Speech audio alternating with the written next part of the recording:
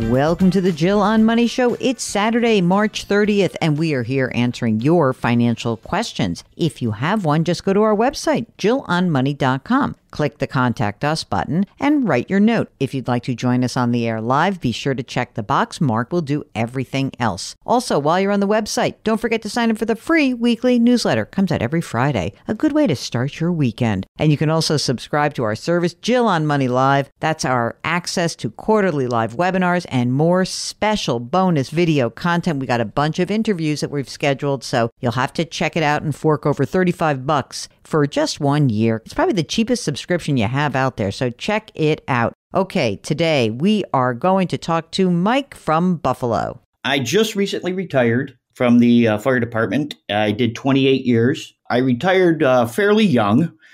I'm single. I don't have any kids. My house is paid up. I really don't have a lot of bills. I don't live above my means. I don't try to keep up with the Joneses. I live very modestly. Mm-hmm. And I just want to make sure that my future is appropriately secured. I'm 51, and I really, I could be here another 20, 30, 40 years. And I just want to make sure that I'm going to be secured in years to come. Tell me about the pension you receive after being a firefighter for 28 years. Well, I retired last year. Presently, I receive a New York State pension. My pension is $7,550 a month. After taxes, I bring home about $6,000, a little bit more than that. I have a small, very modest pension from the military. That's $300. I have a per diem job. I only work when I want to work. So that's nice. And I only make maybe 10 grand there a year. Okay. But it just keeps me busy. I don't work that much. Presently, I have $35,000 in cash. My household bills are about $700 a month. And then I usually have probably another $700, $800, $900 just for spending gas and things like that and entertainment. I have a small car payment of only $340 a month. When's that up? I have another 3 years left. Okay, that's fine. And then I have an RV payment of $230 a month. And then I maintain a $2,000 Visa bill because I want to maintain credit, because when you don't have credit, that's when your credit score goes down, just in case in the future. You never know. So when you say a $2,000 bill, explain that to me. You mean you're running $2,000 a month and you're paying it off every month, or you're carrying forward? No, I pay it. I pay probably double the payment, but I just like keeping some kind of balance on my Visa just to maintain credit scores. But what you're saying, I want to make sure I really understand this, okay? I don't mean to be a dope. $2,000, are you saying you're actually carrying forward a payment, or it gets zeroed out every month? No, I carry forward. I pay. Okay, hold on. Let me just stop you right there. Sure. You don't need to do that. Credit is not established in that way. Credit is established based on the timeliness of your paying off that debt, and carrying it forward will not help your credit score. You probably have a perfect credit score, but you do not need to worry about that. So let's pay that off completely. Okay. We're done. Don't need to do that. So no more credit card bill. I'm Xing that out, and I'm saying you have $33,000 in cash now. Okay, that would be fine. Okay, now my other question is, so $1,600 a month is like sort of your standard spending. On top of that, though, there's like, let's call it another $600 a month between the RV and the car, right? Yeah. Okay, good. And is that it? Would you say like those are the basic bills? Okay, great. That's it. You're a net saver is what you're telling me, right? Yes. Because essentially, if I look at this, if you have pension money of $6,000 a month and you're only spending let's even say $2,500 a month, you should be net saving money every month. Yes, I do. Okay, great. Now, through New York State pension, does that also come with your health insurance? Yes, I get free health insurance for the rest of my life. As you should, as a firefighter. Thank you. It's amazing. What else do we need to know about you? How about, did you save money in a deferred compensation plan? Yes, I presently have $200,000 in a 457 plan. Okay. And then I have $275,000 in a structured capital strategy 16B. And they've been doing very well for me. And unfortunately, with the 457, I can't contribute anymore, but they've done very, very well. And I really can't complain about them not doing well. They've done fantastic for me. Okay, but wait a second. Just so I understand this, Sure. you have an IRA. This is an or what is this is an annuity, is what I'm hearing from you. Yes. Okay, so this is an annuity. What I want to understand is this in an IRA or is this in an old 403b? No, this is an IRA. So you have an IRA, and where is that IRA held? It's AXA. Okay, so it's AXA Financial, which is a big insurance company. Yep. All right, so you have, I think, a variable annuity. When did you do that? A year ago when you retired? Yeah, what I did is I took some of my deferred comp and I rolled it over into the structured capital. I got you. strategy. Okay, so here's the deal. You can't do anything with it right now because I think you're tied up for 5 years, essentially. Yes, that is correct. Okay, so when that is up, I would not encourage you to do that again, only because it's a high fee structure. What is in the 457 plan? How do you invest that? I have a mid cap, a small cap, large cap. I have a portion of it into a stable income fund. Okay, good.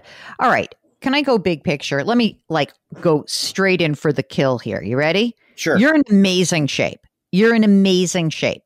Obviously, just from a cash flow perspective, having, $6,000 a month after tax and your health insurance is paid for and you have expenses, which, I'm going to even inflate it. Let's say it was $3,000 a month because you start saying I want to take a really nice vacation every year.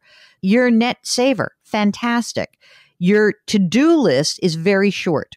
So number one is that, I guess, how much is the car loan and how much is the RV loan? The RV loan, I just got the new RV this year. So I think my RV loan is, I think it's like $12,000. And I have, I think, $15,000 left on my truck. You know what I would say? That extra cash flow that's coming in, that $3,000 difference?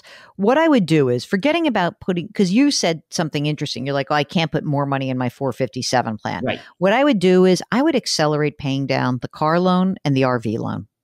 And then once you have that, now my big question to you is, with that extra cash, tell me what you want to do with that cash. Do you want to start a non-retirement saving investment account? Do you want to pile up more cash because it makes you feel better? What's your hope for that money? It's funny that you ask me what I want to do in the future with my money.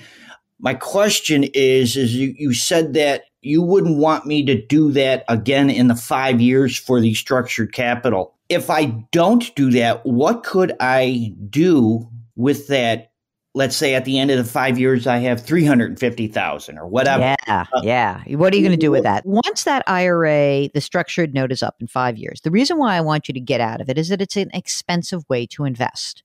Now, if you want to stay with the advisor, who's probably not really an advisor, is probably just an insurance salesperson. Yeah, he's actually a fireman that I work with. Oh, yeah. So you think about this. Your brother just hosed you on this product.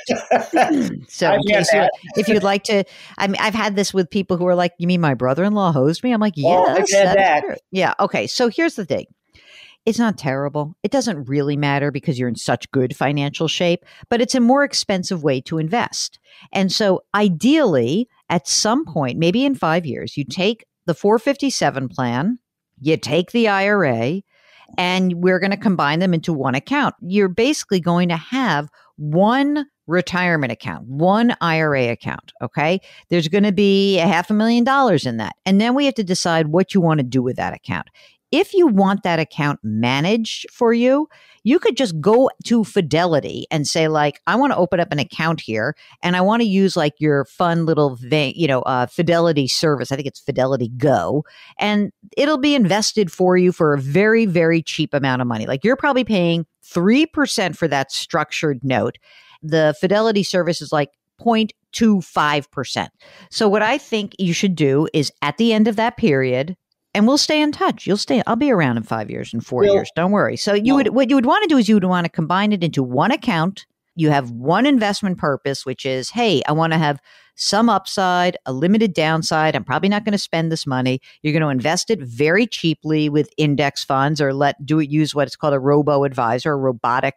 It's basically like an algorithm to help manage your money, and call it a day and not spend the money with your buddy who is, collected a commission for selling you a product. You don't need that product. If I take that at the end of the 5 years, can I put that back into the 457? I think you may be able to. That's interesting. Without having a tax burden. Yeah. Well, first of all, there's one of two things that can happen. Either you can roll it back in the 457 and all the money can be there, or you can actually just create one new IRA rollover account where the 457 money goes and this money goes. Okay. So it can all be combined. But you'll have to find out, because the money that went into that structured note, did it come from the 457 or a 403B?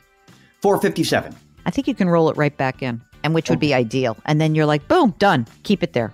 If you would like to join us, all you need to do is go to the website, JillOnMoney.com, and click the Contact Us button. Don't forget to let us know if there are some cool topics you want us to cover, or maybe you've got a resource to share with the community. We always love that as well. You can subscribe to this podcast on the Odyssey app or wherever you find your favorite podcast. Please leave us a rating and review wherever you listen. Lift someone up. Change your work, change your wealth, change your life. Thank you for listening, and we'll talk to you tomorrow.